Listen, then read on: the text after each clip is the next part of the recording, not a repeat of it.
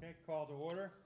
At this time, I'm opening up the meeting, regular meeting of the ZBA, Zoning Board of Appeals, at 6:30 PM, February 19th, 2020.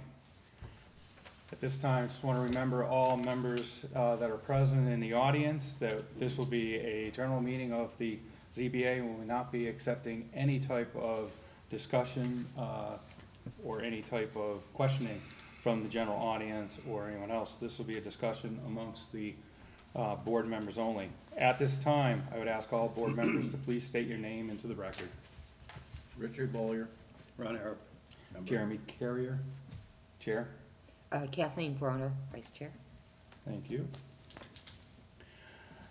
Our first order of business is to consider the petition of the appellant of the Granby Bow and Gun Club Incorporated seeking to appeal cease and desist order of the Granby Building Inspector concerning violations of Granby zoning bylaws, 6.29 special permitting ordinances concerning substantial expansion of a 500-yard range at 85 Chicopee Street, Granby, Mass., known as map 15, parcels C3, 4, 5, 6, 7, 9, 10, 11, and 12, as alleged and described in a letter dated November 25th, 2019, from the building inspector to the appellant. It's just a reminder that the hearing portion of this has been closed, so therefore, again, no other testimony will be brought in, no other evidence is to be brought forward. This is for discussion of the board members only. With that being said, at this time, I just wanted to bring forward to the board members, based upon the evidence presented by the parties at the appeal hearing held on February 12th, 2020, I wanted to know, do we as the Zoning Board of Appeals find that the creation and use of the 500-yard shooting range as described in the Zoning Enforcement Officer's November 20th, 2019 cease and desist order constitute a substantial change, alteration, or expansion of the range in violation of section 6.29 of the Granby zoning bylaws, which required a finding by the appropriate body that it was such a substantial change, alteration, or expansion that a special permit and or a site plan approval was required by said zoning bylaws. I'd like to have discussion on that, how the members feel on that. Do they feel that this has been a substantial alteration? Any discussion? Go ahead. Regarding discussion on this matter, 48 section 15 requires when the board makes its decision and its written findings, in pertinent part, the board shall cause to be made a detailed record of its proceedings, indicating the vote of each member upon each question, or if absent or failing to vote, indicating such fact, and setting forth clearly the reason for its decision and of its official actions. So I think the discussion is vitally important when the board makes its decision, whichever way as members in a board as a whole votes. So this isn't the time to be holding their tongue, and actually I would say the statute requires discussion. Yes. Yeah, so we really do need to discuss. Okay, I'll start. And in reviewing the materials, both what the applicant had presented and our zoning code officer, his letter, in looking at all the materials, I didn't feel that the gun club really indicated that there wasn't a substantial change in use, enough that to overturn the decision of the building inspector or the zoning. And in what he outlined it in from his visits from the information that they had. So that's where I'm coming from, the perspective. I didn't feel that there was enough information or evidence to overturn this decision, clearly. So that's my perspective to start the conversation. Yeah, I'd like to add upon there. Obviously during our questioning and getting some of the witnesses forward, also two statements were entered into evidence that were submitted in here. Two people that made statements and obviously submitted in, we're not able to actually do any type of a question directly to them. A lot of the evidence that's brought forward is talking about since the beginning of the club, that things have been Right. pre-existing. Obviously, from what we've seen, even ourselves at a visit that we've gone to before and going through, we have seen substantial changes through that period of time. That, for my thing, the biggest thing is we don't have a well-defined, what is the club range? What is a range forward of the firing lines? And from what we've seen in a prior visits and what we were able to see from both their own evidence that they brought forward and people stating that there's been small changes here and there, I feel that the building inspector was very thorough in what he described as for a significant change. So I believe there has been a large improvement to it and significant change beyond what was the original. Can I have the two board members make Yeah. any comments on what they feel about this? Well, I agree. I didn't hear, from what I heard, that it was an upkeep on the property from earlier on in time. Mhm. But it was never explained how, whether the changes that they did. Obviously, I believe the 500 range was definitely in a violation and what the building inspector said. The other one, I just didn't hear enough evidence on it, whether it was just upkeep from back in the, what did you say, 1940s, I think I thought I heard, and we're just Some trying of to it's get it back to pre-existing, that yeah. area there. But I don't think I heard enough evidence to overturn what the inspector said on it. I kind of feel the same way. It was hard to determine what was normal upkeep and what was new. I found that hard to, even by the aerial photographs, I didn't see enough evidence to change the building inspector. Yeah. One of my biggest things was, because some of the evidence with photograph can be rebutted against it, that they can say, you know, it's not proportionate, there's, you know, not the scale, things like that. My biggest thing is, that's why I questioned the building inspector at the time, or zoning enforcement officer, Mr. Briggs, was there more than one site visit? Was there more than 2 site visits? And he's been there a few times, so it's not Right. just, I think the last time it might have been this or that. There's been a few visits out there.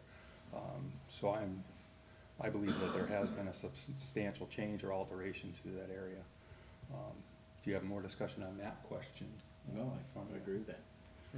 So at this time, I would actually ask you whether, if you do believe that there is a substantial change or alteration or expansion to the range in violation of section 6.29 of the Granby zoning bylaws, please raise your hand and say yes. Yes. Yes? Yes. No? So we have a unanimous decision that we believe that there has been a substantial change or alteration to the property. Okay. My second question that I want to bring before the board, and this is a very important one, that based upon the evidence presented by the parties at the appeal hearing held on February 12th, 2020, do we as the Zoning Board of Appeals find that the 500-yard shooting range, as described in the zoning enforcement officer's November 20th, 2019 cease and desist order, should not be used in? Was it the 20th or the 25th? It was the Sorry. 25th. 25th, sorry. Yep, Sorry, it's I have, yeah. 25th. 25th. No- Yeah. November 25th, 2019. Have to use my cheaters, I'm sorry, people. Cease and desist order should not be used, and that the cease and desist order of the zoning enforcement officer shall remain in effect until such time as a special permit and/or site plan approval as required under the town's zoning bylaws has been granted by the appropriate body. Any discussion on that? And again, that would be a bit important thing to bring forward if we're gonna vote upon that. Can you, I'm not quite, I want to hear that question just one more Sure. time. So what are you asking specifically? Has We're they, asking if, with the evidence that were presented. Right. And described upon there, that we should keep the cease and desist Yes, order that okay, was that's why I just want to be clear, implemented based on his findings. by the zoning enforcement officer. Until, you said? Until they can apply for a special permit, that's the part that I wanted to get to. Right, in effect, in such time as a special permit and/or site plan approval as required under the town zoning bylaws has been granted by the appropriate body. If we follow the line of our discussion earlier with the question 1, I do agree that it should still be enforced, the cease and desist, and dependent on applying for a special permit, a site plan, and so forth. So, I'm in agreement. Okay? I agree. It should apply for a special permit. Yeah. The proper permits and get approval for it. And again, I'd go back to a lot of the evidence that's been forward with that, that I believe that there was a substantial change in that our zoning enforcement officer has obviously witnessed that firsthand, and has understood that it is very important that this type of a change would need to have the special permitting that is required for substantial improvement or changes. So at this time, if the board is ready, then I would ask you on this then, a yes vote would mean that the cease and desist stays in order and Mr. Briggs' decision remains unchanged. A no would mean that we would override them. We need a unanimous, Yeah, unanimous? unanimous to overturn his decision at this time, just to let that all be known, because we were at 4 votes. Given that it is a 5-member board, but only 4 are present, having Mr. Huertas having recused himself, but the statute does require of a 5-person board to overturn him under 48, section 15. Do you feel I need any more discussion, or take a vote on that at this time? I'm ready to vote. Okay. All in favor of upholding the decision of the zoning enforcement officer for a cease and desist, please raise your hand, say yes. Yes, Yes. yes. No? None. At this time, it's a unanimous decision, yes, to uphold Mr. Briggs' decision for a cease and desist will remain in effect. Okay. That part of our meeting's over. At this time, we'll read into record our meeting notes from the last meeting. No. My cheaters aren't working as good as Okay. I want to either. So we're reading the notes from February 12th, okay. All members do have a copy that were left on the Okay, table of last meeting. so what I'm about to do is read the minutes from our February 12th, 2020 meeting. Okay, thank you. Good evening. The Granby Zoning Board of Appeals public meeting on February 12th, 2020 was held at the Granby Senior Center, a continuation of the January 27th, 2020 hearing. ZBA Chair Jeremy Carey opened the meeting at 6:30 p.m. by having the members of the Zoning Board of Appeals, ZBA, introduce themselves. Jeremy Carrier, Ron Harrop, Rick Bolio, Kathleen Bronner, and Anthony Harappa. Attorney Brian O'Toole, attorney for the town of Granby, also was present. Chair Jeremy Carrier read the public notice of the meeting to consider the petition of the Granby Bow and Gun Club seeking to appeal a cease and desist order of the Granby Code Officers concerning violations of Granby zoning bylaws 6.29 special permitting ordinances concerning substantial expansion of a 500-yard range at 85 Chicopee Street, Granby, Mass., known as map 15, parcel C-3, 4, 5, 6, 7, 9, 10, 11, and 12, as alleged and described in a letter dated November 25th, 2019, from the building inspector to the appellant.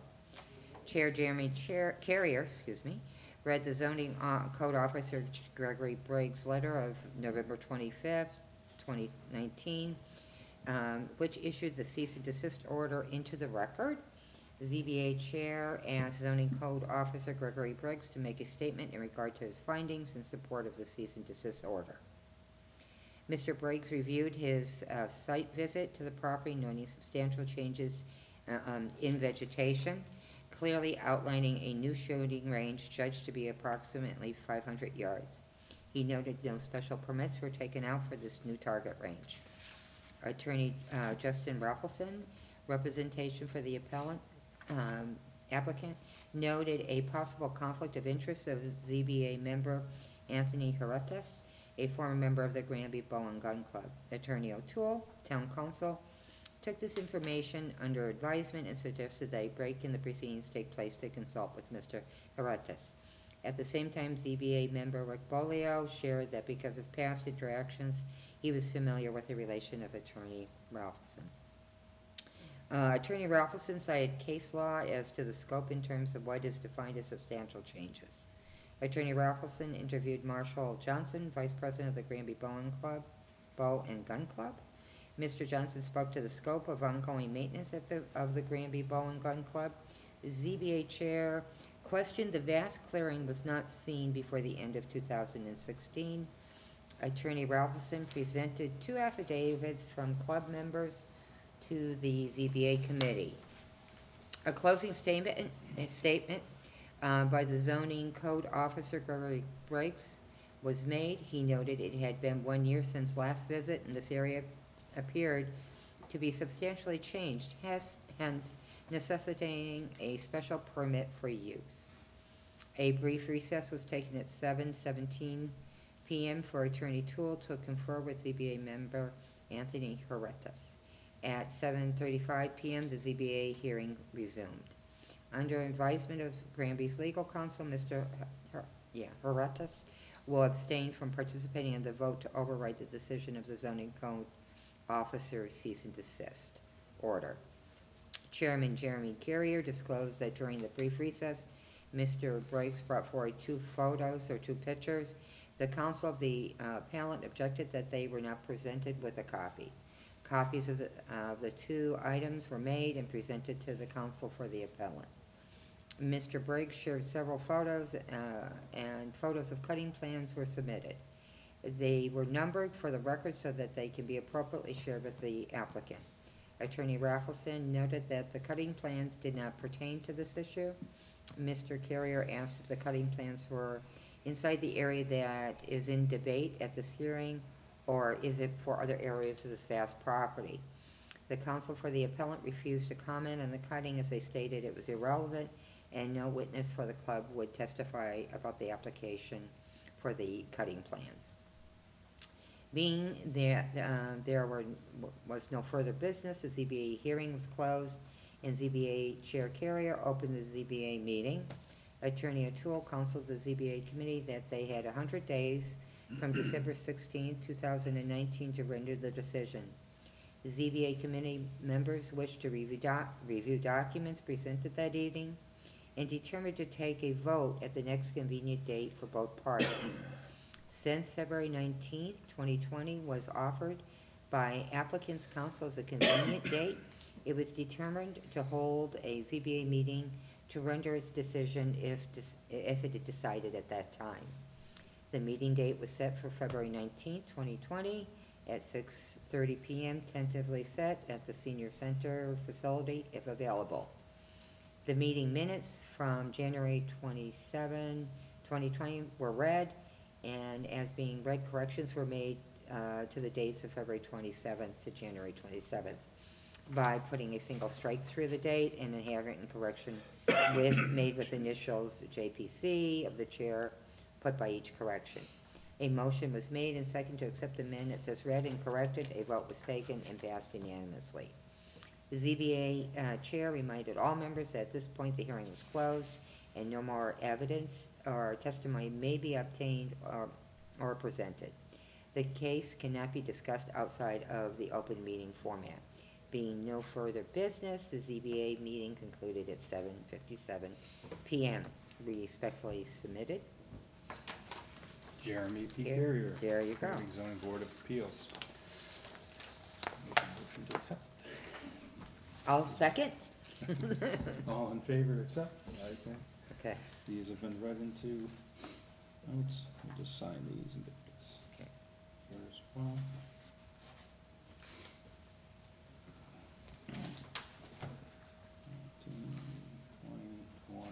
Okay. Do any of the board members have any other items to discuss this evening?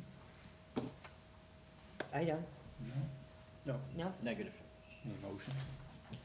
Motion to adjourn? Before we do that, Okay, Okay. all right, okay. a little bit more on the procedural aspect. That portion of 48, section 15 that I read Okay. continues regarding when the decision is required. Okay, And as most things that are written by committee out of the State House in Boston, it's not particularly clear. When it goes by setting forth the detailed record, it says, all of which shall be filed within 14 days in the office of the city or town clerk.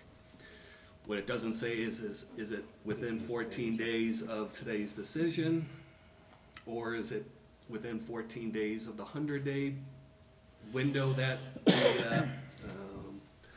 the board had to make its decision. There has been one case, an appellate court case, Burnham versus the town of South Hadley, that states that the statute has been interpreted to mean that a board of zoning appeals is allowed to file its decision within 14 days following the 100-day period in which it must act. But if the board had failed to act within 100 days, a constructive grant of the appeal would have been entitled. I guess the point of what I'm saying is we shouldn't be messing around with this. Mr. Right. Carrier, with what we did, the special permit last time, it would be my advice to get the written detailed findings and record of the vote done sooner rather than later. I don't want to be making new case law like the town of Hadley did in 2003, where Yeah. they were saved by this particular case. But it's still rather it's not something, deadlines I don't like to mess with, especially when the statute isn't specifically clear in the Right. body itself. get it. Time is of the essence. Yes. Yeah. Understood. So, thank you for that advisement. What was the 100 days again? That was pretty soon, right? March? It would have been the end of March, I believe. I Okay. calculated out. Yeah, It was I ex- wrote it it was- down somewhere. It was extended, so the 100 days from the December 18th filing date would have been March 26th or so. Okay. But there was also an agreement to continue the hearing and any decision, so that would have added 7 or 10 more days on top of that end date there. But again, I do not like to Third with cut disaster. it close. Got it. Best advice is to have the decision submitted Correct. within And I 14 can talk days. with Mr. Carrier. It would be essentially the same procedure that we did last time. Very good. Okay. Do you have anything else? Attorney I do O'Toole? not. Okay. Any comments or anything else on that No, before we? no. adjourn? Okay. So therefore, motion Your made. Motion, yeah. Motion made. I'll second it. Seconded. All in favor of adjourn? Aye. Okay. Aye. At this time, Aye. we're closing the meeting of the ZBA at 6:53 PM.